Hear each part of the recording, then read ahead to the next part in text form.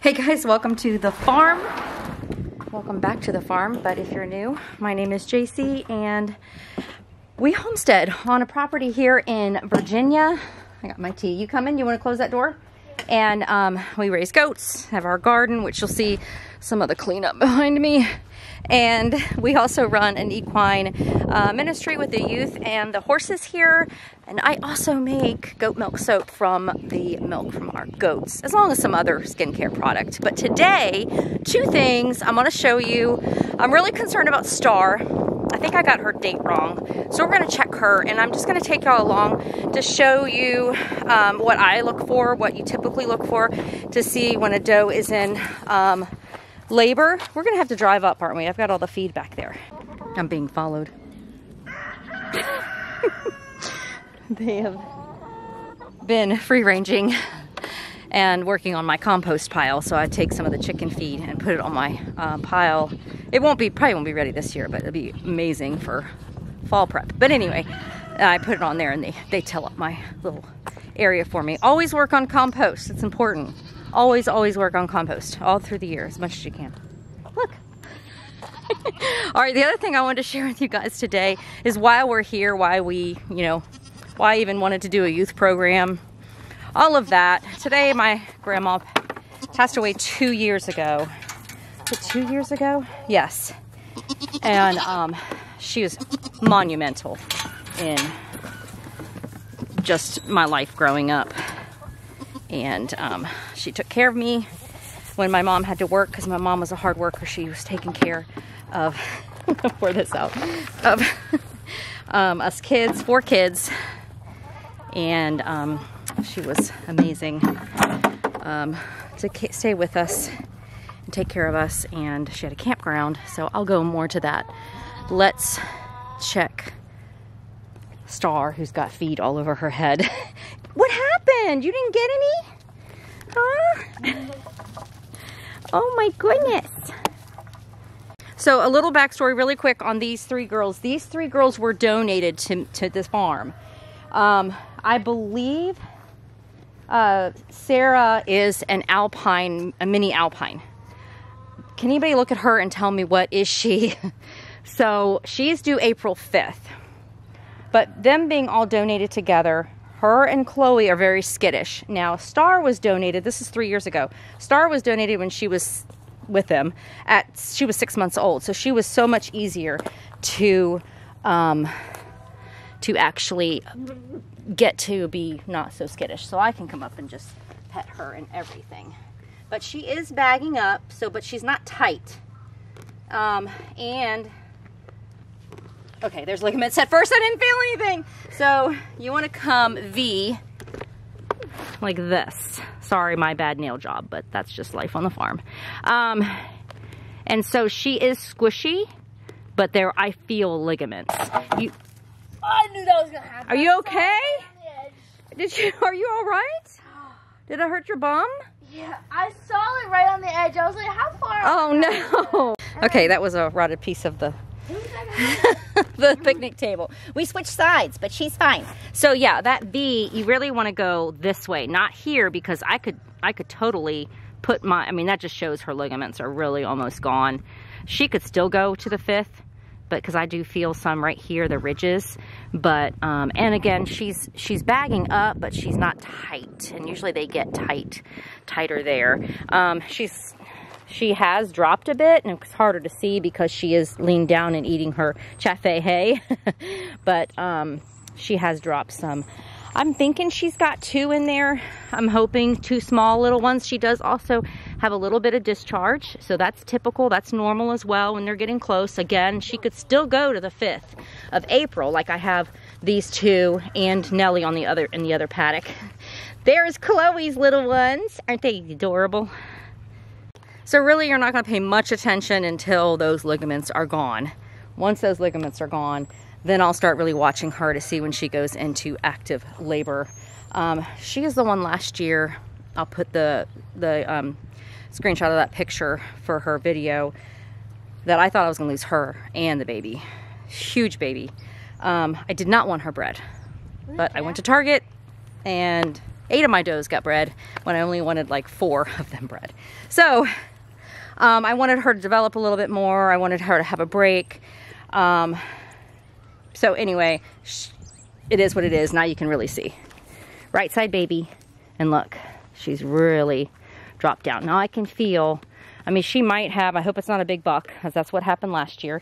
But we have a appropriate buck now. So we have a registered herd sire. We actually have 2, but the one she's bred with, they're smaller, they're appropriate size. They come from a great breed. So I'm hoping that'll play a really good part in her. And she's small as well.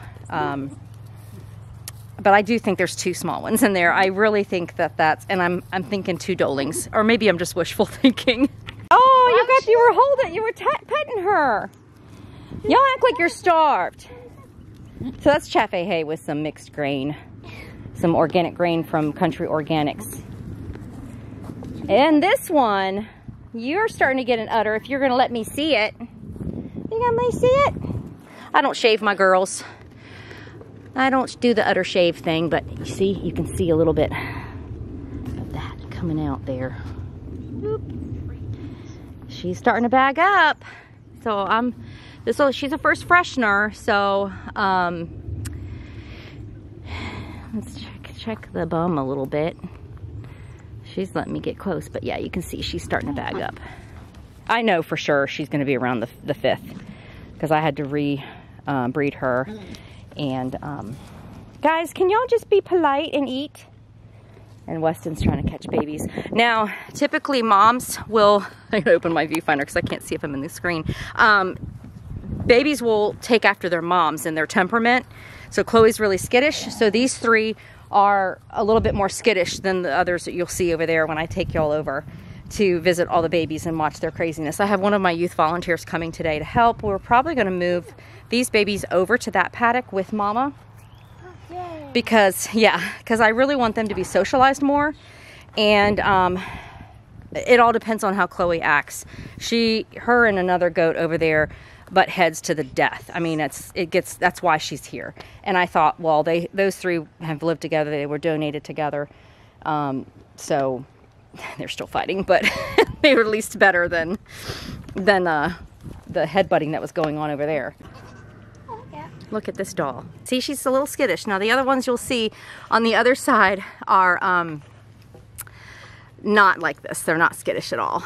So they will be disbudded here soon. I got the vet come in, making a schedule for that, for them to be disbudded. But she is a doll.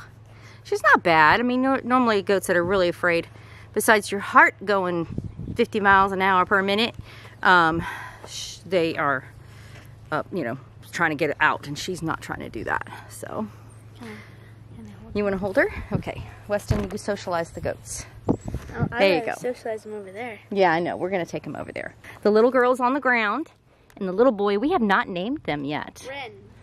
Ren, you like that? He's very curious. Hi, handsome. Hi, handsome. Look at you. Hi. Myers. You're so cute.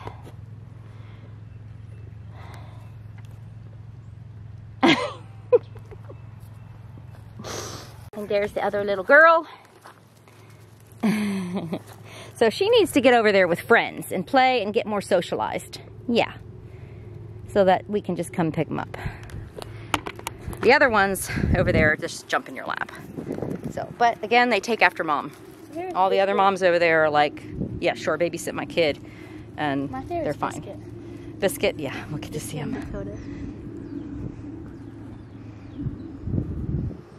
Are we keeping this one? I don't know. I said we keep Pixie. No, I can't keep all of them.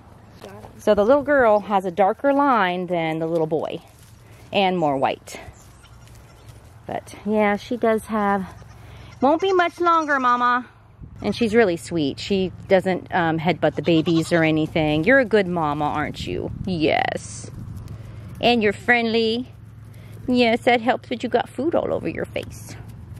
All over your head, goodness. Okay, I gotta go make food for the horses and the other animals, and then once my volunteer gets here and we feed the horses, we'll go in the, we'll get Chloe over, see how this works, and get the babies in there. I know, Mama. All right, real quick, my volunteer's pulling in, but I wanna give you all a snapshot, and I think I've shared it before, but this is my grandmother and grandfather's campground sign, and I spent my summer there as a kid.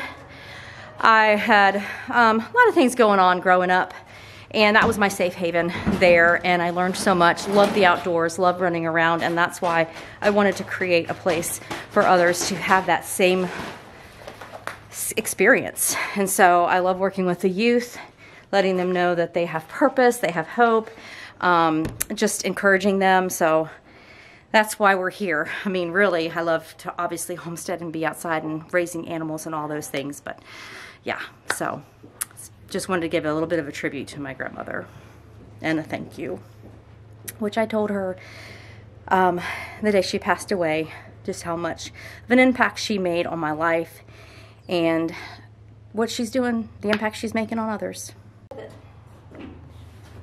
What? There you go. There you go. Come on, Chloe. All right, we're gonna let the adults out in this paddock, and then Chloe and them can kind of get reacclimated on common ground. I don't have my light on. So let's see how that works.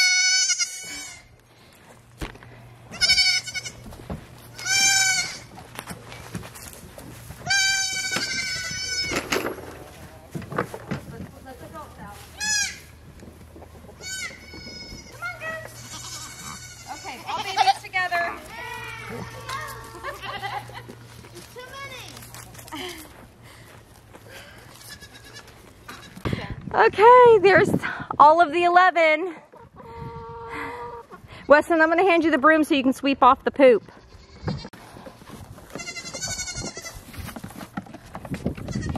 Billy. That one's Billy.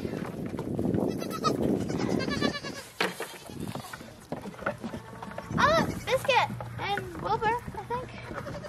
No, Biscuit! And this is not... Guys, you can't be on that property. Yeah, let's see. 1, 2, 3, 4, 5, 6, 7, 8, 9, 10. That's right, I have 10 goats, 10 adult goats. Well, she's just about to turn a year. Emma, April 4th, she'll be a year old. And I don't breed my girls until they're about, they'll be 2 by the time they kid. Farmer Mike is home. And there's our little farm store. A little soap shop. Soap shed. All right, let me go get their food and call them in and see how they do. Come on, girls! Girls, come on! Let's go! Come on, girls! Come on, girls! Come on! Let's go! Let's go! Go back to your paddock. Easy. Come on, be nice, girls.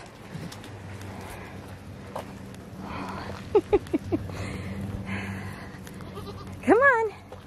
All right, can y'all open the gate without letting babies out? They know where to go when it's time to eat. All right, here we go. Come on. Be nice. Come on. Watch out, Pixie. Your mama's in. Why are you wanting to come out, huh? Your mama's in. Let's see if that stays open for them. Sounds like a screaming mom. Huh? It sounds like a screaming mom. Yeah, they are. I don't know what to do with. I don't know what to do with my camera. Come on, here.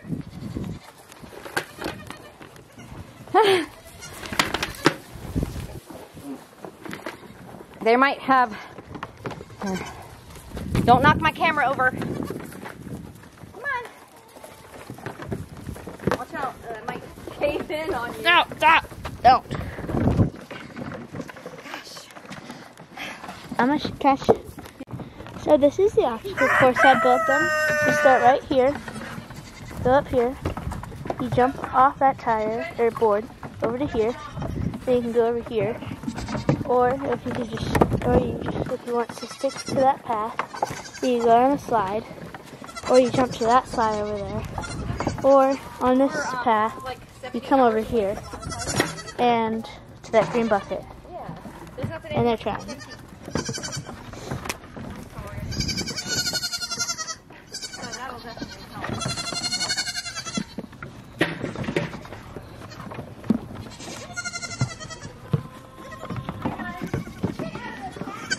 Alright guys, that's it for today. I hope you enjoyed this video. Next I will be showing some things I'm making in the soap lab, and I was going to do it reverse, but I'm still editing that. I actually did quite a bit and I want to edit it down a little bit so it's not too long, but let me know if you really like the longer videos and the information I put out with making all natural skincare products and stuff in the soap.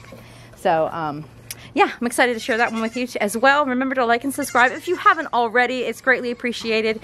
It really helps out our farm, our homestead, and our nonprofit organization, what we're doing here with the youth. So guys, thank you so much. Be blessed. Bye.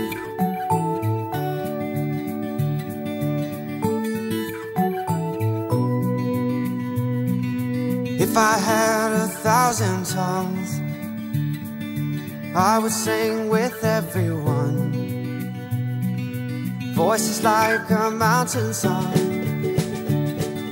sing you are my only one.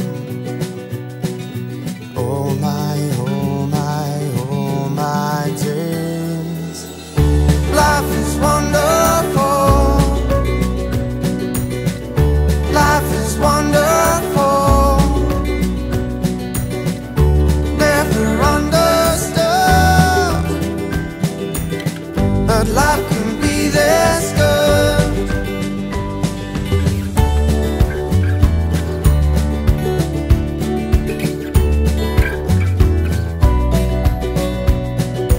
I would launch 1,000 ships just to be about your lips.